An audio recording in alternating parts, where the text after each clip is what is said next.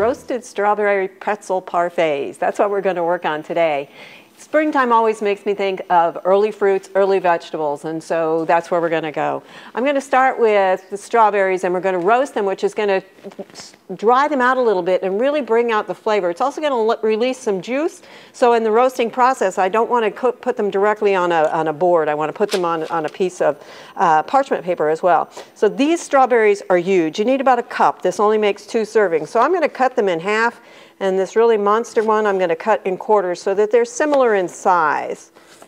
And then I'm going to put them in a bowl here. The nice thing about this one is that this stuff is really nice in multiple purposes. You can use the roasted strawberries in the parfait. You can use them on a bagel or toast or mix them in with other things too. So I'm putting in somewhere between 1 to 2 teaspoons of sugar. I don't want to use a lot. If the berries are good, you can taste your berries ahead of time. If they are really sweet to start with, you may not need a lot. These are, as you can see, some of the larger ones that may not have as nice of a flavor. So I'm going to add a little bit extra sugar in here too. These are now going on my sheet here, my baking sheet.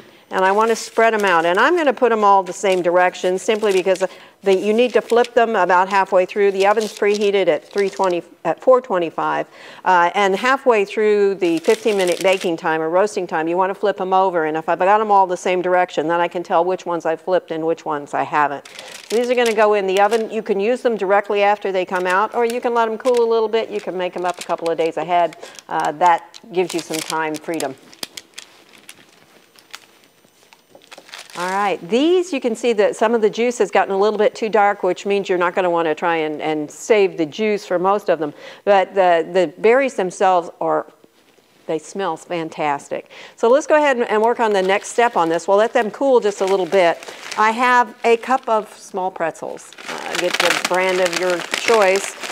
You could put them in a food processor, but there's really no reason to. It's not a lot. It's only a cup, and I always wonder how many dishes do I want to do, even with a dishwasher. So we're just going to break these up. They don't have to be pulverized. We just want them in kind of small pieces, so it doesn't take very long. And you can, if some of them go more finely than others, that also is not a problem. I put these in a bowl, and I've got a tablespoon of unsalted butter because we have lots of salt here on the pretzels. And so we're going to put that over it. And again, you could use a little bit less if you wanted to, but you do want them to be coated. And then just a pinch of cinnamon, just a small amount to bring everything out. Stir those together and set those aside. And then we'll do the last step on this, which is 3/4 of a cup of plain yogurt. Now I'm using a whole milk yogurt because I think it feels richer and in my mouth and just gives a nice flavor, but you could use a reduced fat one. You just want to use one that's plain as much as you can. It can be a Greek yogurt. If you can still find one that's not Greek, that's plain, that will work also. And then to that I'm going to add a tablespoon of brown sugar. And we want to make sure that there aren't any lumps here, but it's just a matter of stirring it together. And at that point we're going to be ready to make the parfaits. And if it's a little streaky, it's okay. We just didn't want it lumpy.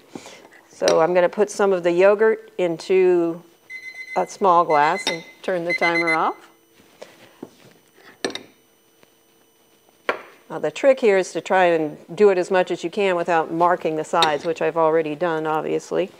And then strawberries in here. Remember, this makes 2 servings, so you want to divide this out. However, also remember that I probably cooked more strawberries than I needed to, so that you may find that you have some left over. A little bit here of the pretzels, and then like all parfaits, you're just going to layer it up. Because you can do a lot of this ahead of time, you could mix the yogurt together with the sugar. About the only thing you don't want to do too far ahead of time is actually put everything together. Because you'll find that the pretzels do get soggy fairly quickly. So the assembly needs to be pretty close to when you're actually going to serve.